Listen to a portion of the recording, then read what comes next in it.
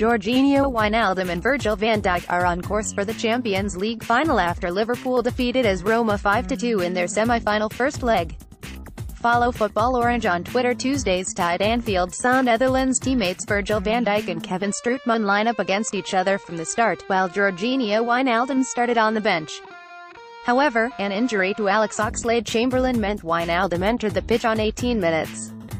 The opening stages of the game were cagey, but Liverpool finally took the lead through Mohamed Salah, who curled in an excellent strike on 35 minutes. 10 minutes later the in-form Egyptian doubled their lead. The second half, Liverpool raced into a 5-0 lead with Sadio Mane making it 3-0 before Roberto Firmino netted a double. Roma seemed down and out, but Edin Dzeko pulled one back, and before the end Diego Perotti scored a penalty to give the Italians a slim glimmer of hope heading into next week's second leg.